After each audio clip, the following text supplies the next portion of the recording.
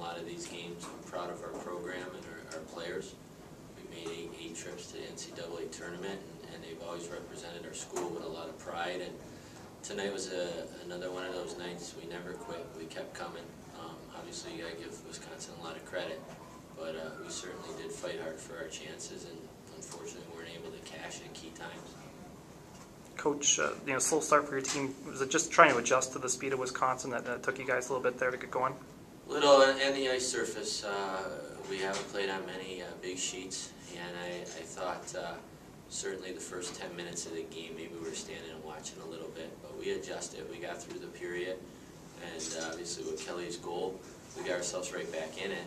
And I thought our power play, usually it's been great this year, #1 in the country, and we just couldn't get that one power play goal to kind of jumpstart us tonight. And I think we gave up our first shorty of the season, so it was kind of a double whammy, and that might have been